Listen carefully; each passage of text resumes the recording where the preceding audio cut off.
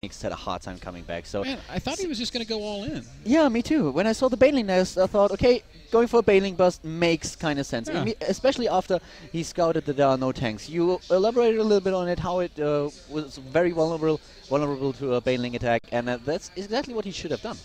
It would have worked, I think. Yeah, I think so too. If not...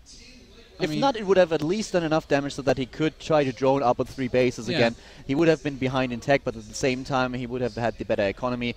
But, well, with the play that we've seen, I have to say that Phoenix just made the wrong decision. Yeah. It was a situation that you are normally not prepared for because you don't think that those Hellions sneak into your main base, and even if they sneak into the main base, killing 13 drones is just amazing. So all your timings go to hell, all your strategies are thrown out the window, and I think that we will see a different type of Phoenix this game. And the real painful thing is it all comes down to that spine crawler moving 5 inches. It moved like a couple pixels and then rerouted, and the Hellions got past. So painful loss for Phoenix. Yeah, Polt with a little bit of luck in the last game, but as soon as he realized that he could get away with all the damage that he dealt, he played it very, very well. Oh. And so let's see if Polt is actually able to follow it up with a second win. We have him with Gas right now at the top of the map in the red color, and his opponent at the bottom. Phoenix with a hatch. He is obviously going for a hatch first build once again. The Zerg player for Type Gaming. Yes, sir. Yeah. Polt did get a little bit lucky to pull ahead there in that last game, but he executed everything else perfectly. So great job by Polt. And yeah, I think I actually think Polt might be doing the same opening we saw Strelic do: gas into command center, into a later factory, or maybe not. Orbital. He's blocking the add-on. He's blocking the add-on with the drone. Oh, that's so cute. It is so cute. I've seen a game, I don't know about the players, I think it was in the KSL on dual side when the Zerg player was actually able to delay this the add-on for about 30 seconds because the Talon player moved out with his first Marine and was on the other side of the map, and it was just so awesome. It was really, really brilliant. My favorite is when somebody lifts and then like Zerg plants a hatchery there. No. I had a Terran versus Terran where one of the Terran players, both of them were going on Belcher Beach, both of them were going for Banshee play, cloaked Banshees. One of them building them proxy, it was scouted, and the second he lifts the factory in order to swap with the with the starport, there was immediately an engineering bay thrown down to block the spot. That was also pretty cute. That is awesome. Yeah. A little bit of pressure here by Polt, nothing all too special. He realized that he can't do anything about it, so just a little bit of fake pressure. It doesn't even build the second Marine. He's just going for the reactor factory Hellions once again, building the command center inside his main base. Oh, SCV does sneak in, and probably got a chance to click on the gas and see how much gas has been mined. Let's have another quick look. Yep. Meaning that Polt knows that Phoenix has started his Ling speed at least. First Queen's coming out. Looks like Phoenix will be dropping a creep tumor in his main and probably injecting the natural. And that's also one thing that you can, for example, do if you want to be super sneaky and you want to execute everything perfectly, just take the left gas instead of the right. Because when the SCV gets up the ramp, then it won't be able to spot the extractor, so the Terran player will be still guessing how much gas there actually is. So yeah, that's one kind of cute thing that you can do. Little things that make big differences in the long run. StarCraft is much a game about denying information as it is about obtaining information. Yeah, exactly. That's exactly how it is. If you don't know what your opponent is doing, or if you are able to deny some scouting information, you can get with a lot of shenanigans. And there are the two Hellions, and look at the spine crawler once again not in position. Phoenix, really, this part of your build order where you uproot the spine crawler, just take it out. Cut it out and throw it away. Yeah. Polt doesn't manage to run past this time, and that's really fortunate for Phoenix. Yeah, that would have been really annoying. Dying to the same thing 2 times. Oh. And, you know, the spine crawler is kind of out of position. Like, if Polt tried to run past and the Lings tangled the Hellions up on the ramp, the spine wouldn't even be able to hit him. So it's really hard to defend with only one spine crawler on this map, so I really like that he's going for the SimCity with the evolution chamber now. The Lynx once again in the main base of Polt. I always check the minimap and I just see those Zerglings trying to get in there, and I'm like, yeah, well, not gonna happen. Yeah. He's already walling off, and then suddenly you see those dots running around the main base of the Terran player, and you're like, what the hell? What just happened? How is this possible? Another good scout by Phoenix. I wonder if that'll prompt the same kind of reaction, because he sees this exact same thing as he saw in the last game. This time, though, he's got those 14 extra drones. Yeah, he already goes for 20 additional Zerglings now, so he wants to go a little bit more aggressive, maybe catch those Hellions off guard and surround them. At the back, another evolution chamber. Really nice to see it this time. He's really up to 6. And I like what he's doing here, patrolling at the edge of the creep so that no new tumor can come down. And there's going forward with the Spinecrawler. That's exactly what we've seen Lucky do against Strelok. He's trying to get in there. Hellion. Lings coming out. Ooh, close! Too close! Oh, too close for comfort, but only losing one of them. Yep, one Hellion does go down. Spinecrawler might actually creep forward one more time. I mean, the whole premise there is to make it so that the Hellions can't kill your tumors. And once again, a very, very late first tanks. We have the Starport. He is going for the Medivac straight away. The factory is not even equipped with the Tech Lab just yet. Yep. Polt, with this build, Polt is really, really vulnerable against Roach mainling. But that's something that Phoenix doesn't go for. Yeah, it's just not really part of his repertoire. He likes Mutiling Bane. He likes lots of Lings. He likes running around the map and containing and countering, and that's something that's harder to do with Roaches. Uh-oh, Zerglings! Oh, they're going to surround the Hellions! Wow, how did that happen? Luckily, there's Marines close by. Yeah, very, very lucky for Polt. 73 supply against 66. Now the Medivac's out. With the Medivac's, he can try to apply some pressure. He already has Stim. He's going for the combat shield. And Phoenix is following it up with an infestation pit now. Ling Infestor against what's essentially pure bio. So this is not going to be terrible against what Polt is doing. Ling and Fester are great on Antigua, and we have +1/+1 already being researched for Phoenix, so I really like his style here. I think this map also is a lot better for the style that we see from him. So let's see how much damage Polt can actually do with this. His timing is nice, but is he able to really pressure the Zerg player? Is he able to take down the third? Doing a good job now.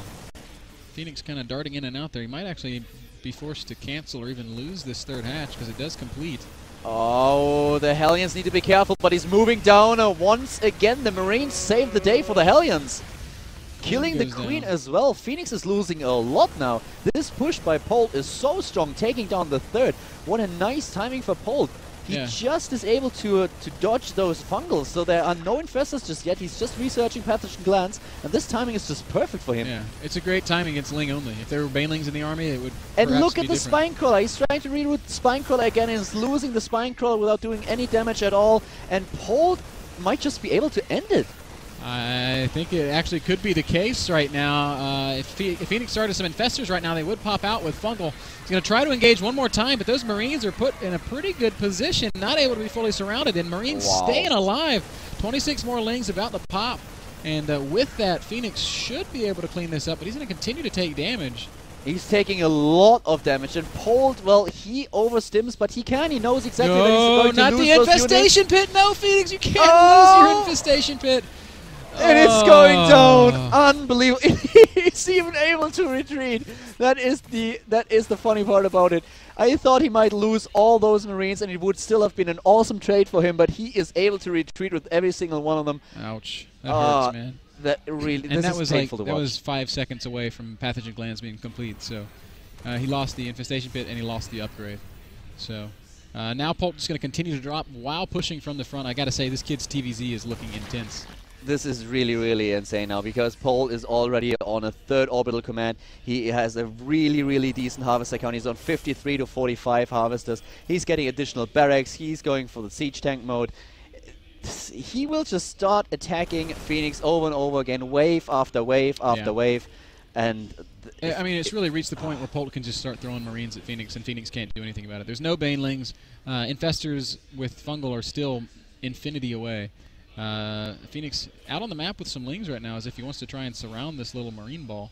The Marines on their own are going to be a tough situation for him to deal with, but as soon as Polt starts throwing tanks in the army mix, I think Phoenix will just have to GG out.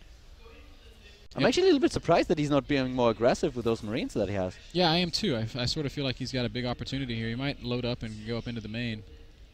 Or maybe he's just feeling afraid of this big Ling squad that's out on the map. That could be it too. And here come the tanks. Tank Marine is now moving out of the main base. We have Boro being researched for Phoenix. He's going for 10 additional drones and finally Infestors. Finally Infestors, and this might change it. So, as I said, I'm really confused that Polt did not decide to be more aggressive after killing the infestation pit, because he must have known that he already killed so much tech that it would take ages for his opponent to get in Fungals into the mix again. But now he will run right into the Fungals with all those Marines, and this might be a problem. Yeah, if there's a way back into this game for Phoenix, it's with some immaculate Fungals. It's basically Polt's game to lose at this point, but with Infestors on the field, it's not an impossibility. We have a couple of Lings in the back, spotted with the Marine at the Xelnaga Watchtower. At the same time, here are the Infestors, quite a lot of them. In total, there are 8. And wow, he is at the bottom of the ramp. What a clump! Oh, Polt, what are you doing? Great fungal there. Oh, losing. What? Not What? a second. What? There we go. That was an unfortunate series of fungals. The run by with the Lingers. Welcome. Oh, No. Too many Marines. Into the meat grinder. It's just too many Marines. 130 supply against 107. And here comes Phoenix, infested Swarm Eggs, and we have a lot of Zerglings. Not enough Marines to clear this. Yeah. Oh, no, he's if not those able. Lings had kind of come back to help clean this up, then that would have worked.